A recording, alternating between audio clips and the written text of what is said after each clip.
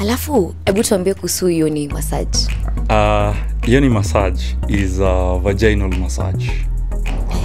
So people who ask for extras, I recommend them to do that because it gives you the same satisfaction that sex would do, or even better. You know, most people believe that sex must involve penetration, but personally, I don't believe that. So, kukiwaka sana, you can pay for a Yoni massage. It's just 1,000. So we massage your Miss V down there. Unasikia fiti. So what happens? Unafanya? It's basically massaging your camisis down there. Yes. So you massage that place? I massage that place into details. Long live the clan. So recently we post at planning a gifted hands massage, and ideally jamana massage or super kiwandeza, right? So this morning there's one industry that has really exploded, and there's one guy who's making a big name out of it. If you're on Instagram, I need you to go and search for Massage by Steve. The average urban woman in Kenya goes for 2 to 3 massages per week. Boy tell me amnipei nafasi kwa DM. Msome kama tizizi kalala ini foreplay hapana. Kalala msana wanyandua mimi nikiweza pata manzi yangu hapo tunaachana. And I'm like, that's how it's done. It's a nudist massage, you know? Hi guys, Doris Moto here. Welcome to Stories at 254, and today I'm hanging out with Steve. Steve is the CEO of Massage by Steve, Gifted Hands. Hi Steve. Hi to Doris, how are you? Fine. So Steve, tell us a bit about yourself. Steve is a 26-year-old Maso, Kenyan, by birth, and Steve is a kind human who loves life. I think that's all. So let's just dive into it. Ulianza lini like massage? Kwa industry nilingia around 2018, kusoma, kuajiriwa, but then freelancing nilianzia end of 2020. Yeah, hiyo period ya corona hivi. But then imekam kupik around 2022. Yeah. So I kind of understand that different massages zinakuanga because of different reasons, like in a therapeutic way. So unaweza tuambia like the type of massage you do?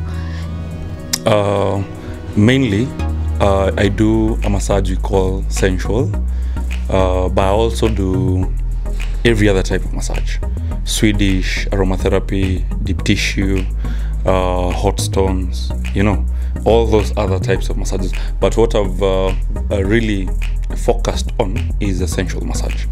Please, kwa sababu maybe kuna mtu kule ajui, it's about what? Please elaborate.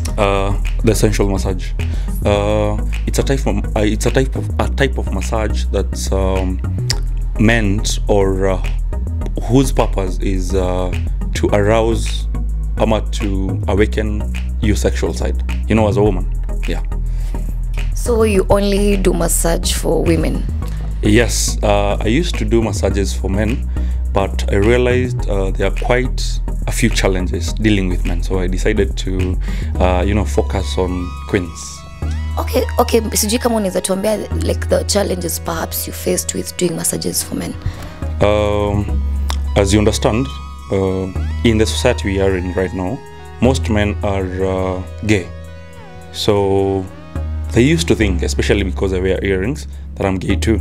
So they would make advances, you know, get touchy, say weird stuff during my sessions with them, offer money for sex.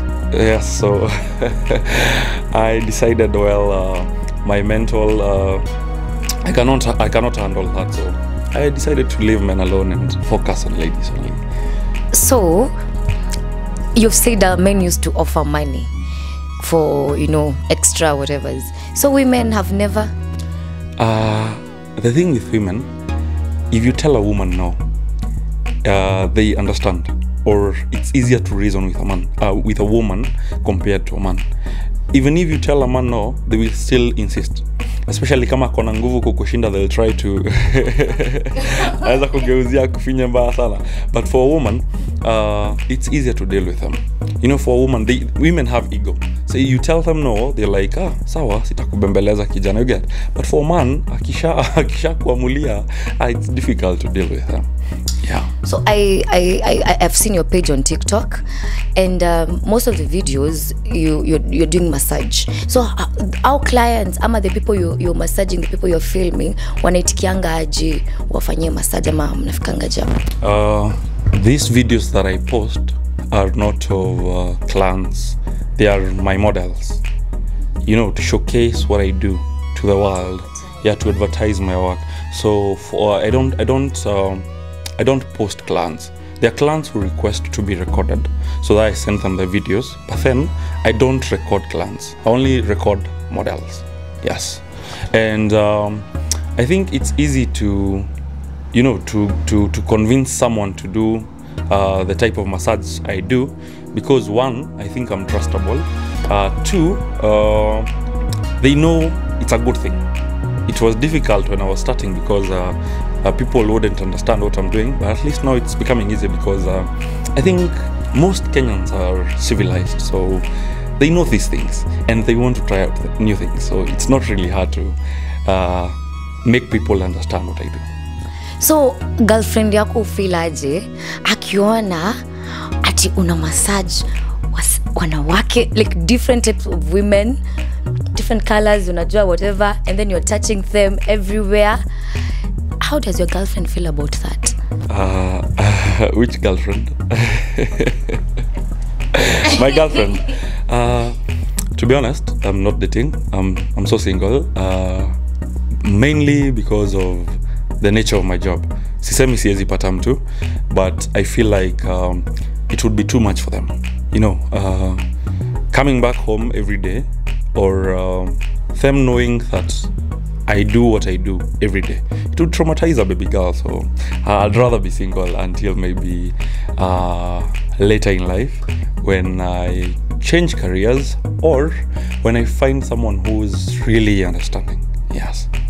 So watu wengi huko wanataka kujua wewe unakula stock? Yeah, that's something I've seen in most of my comments, and from most people. They think nakulanga stock. Skulangi stock, to be honest. I really respect what I do, and I know if I start messing up with clients, that's the end of me. But let's be honest. I've seen your videos. They are quite... So I'm wondering, in that situation, in that room, of course there's, I don't know, do you put on music? Yeah, there's music. There's music, yeah. Maybe there are candles, and then the vibe gets there. How do you handle it? Because... Okay, that's the whole idea. The massage, the sensual massage that I talked about, is meant to make you feel some type of way. So there is actually sensual music, or soft R&Bs, cool lights, you know, dimmed lights, candles and stuff like that. It's meant to make you feel some type of way. Let's say most of my clients, they understand that. They understand that I'm going to Steve not for anything else, but to feel good, to feel loved, to feel appreciated. You understand? So even if their body reacts, they know it's normal. So na body yako wewe I react? I'm human. That's what I like to say.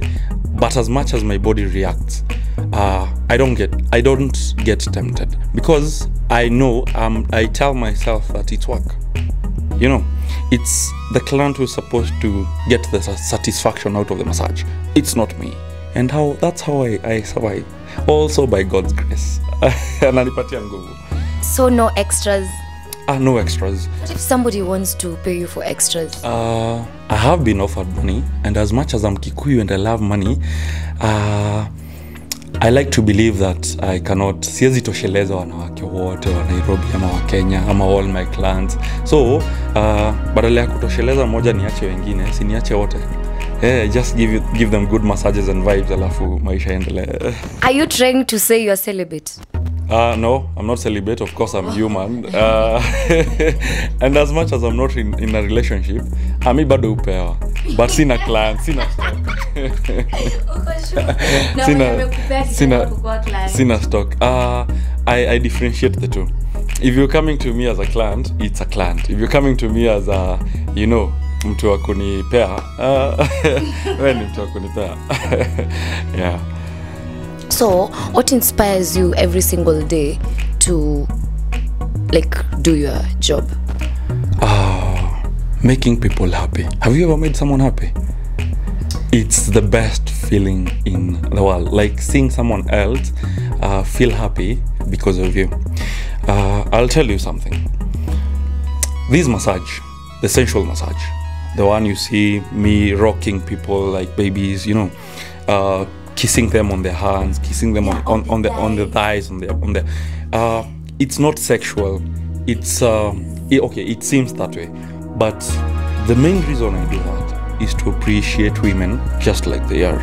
You know, women are not loved enough, even by their men. Their men will be telling them, oh, you naka, you know, change this, change that. When they come to Steve, I appreciate them just as they are. But on your page, honestly, nimeangalia page yako, most of the women there, they look very nice, wako na nice bodies. Okay, ni camera, ni lights, na effects. Kwa ground, mambo ni different. But my models, I used to do with mainly small bodies models, but right now I'm trying as much as I can to get plus size models, people with stretch marks, people with, you know, all those things that people will body shame you about, so at least people can feel comfortable coming to me. You come, I appreciate you just as you are, and I show you some love just as you are without judging at all. So how long does a normal massage take? Normal massages, hizo ni za spa, hizo zinaendanga 60 minutes. Unakimbizwa hapo teke na therapist, unampatia pesa yako. Them, they don't care about you, they care about the money. Me, I'm in business, yes, but I also care about client satisfaction. So if you come to me, a normal massage will take at least 90 minutes. Kuna zenye zinaendanga 2 hours, 2.5 hours, 3 hours. So kwa hizo 3 hours? By the quick question. So of course the lady is in the nude, ako uchi. Mostly. Na wewe? Mimi, if you've seen my videos, I'm either in sweatpants, mostly in a vest or in a t-shirt, sweatpant ama short. So sikwangi uchi. Yes, zingekuwa na post nikiwa uchi. But people say the client is always right. Na client akitaka hapa kwa Steve, the client is always right. But there is one rule, and that I tell to my clients. I'll do everything else, but not sex. Anything else, but not sex. Yes. For real? So you want to say, every time when you meet those beautiful ladies, you never feel au feelingi mahanjam? Mahanjam, nikisema feelingi mahanjam watu watasema si uko normal. But I think during the period I've been in this massage industry, mind yangu imeweza kudifferentiate client na, you know, mboga, as people like to say. So kama ni client na deal na yeye, I know huu ni client, ni mrembo, anakaa poa, ni mali safi, nini, ananiangalia vi sexy, but ni client. So hatuwezi, kuna line hatuwezi pita, you know. But nikipatana na msichana mahali, maybe you've gone out, I see a good looking woman, siwezi kosa kumapproach ama man, you get. So hiyo tuna differentiate kazi, you know, na my social life. Yes, client abaki kwa client, mboga ibaki kwa mboga. So una offer services zenye mtu anaweza kuita kwake ama kitu kama hiyo? Yes. My setup is in-house, as you can see, but I also do house calls. You know, like the people who want the service in their homes. Yeah, so I go to them regardless of where they are. You've never had like maybe umeenda kwa mtu unamfanyia massage, maybe somebody walks in, ama you've never had like a story like that? When I was starting, I wasn't really careful. So I went to some place uko fedha, and I don't know, dem alikuwa ame break up na chali yake, then chali yake akaambiwa kuna mtu amekuja kwa dem yake ama kwa ex yake, and the chali came. So they knock when I'm in my session. I excuse whoever is knocking, I excuse my client. So mimi nikaenda kwa balcony. But then nikiwa kwa balcony, nikashanga mbona watu wamekaa hivi. So I chungulia, I see them quarreling. And it was a huge man, so mimi nikaanza kutense. But nikaomba Mungu, nikamwambia hata wewe unajua niko hustle, sijakuja hapa kufanya tabia mbaya. Let's fanyagi tabia mbaya nimeokoka na napenda hizo. So I go in, I continue the massage after nimemaliza kuquarrel, chali akatoka. Within 5 minutes akanok tena. And at this point I knew sasa kamewaka. Bro, mambo imechemka. But then I was wrapping up, so nikaambia client, let me just finish up. Na wataka kitamba, at least nikuwa nimemaliza kazi. Utasema sijamaliza kazi ukosa kunilipa. So he came in and he said by the way in a very masculine voice, endelea na kitu ulikuwa unafanya bro. So me told him nimemaliza. I usually change most of the time, so I was in a short and a vest. So lazima sasa ni change into, and it was a whole weird situation.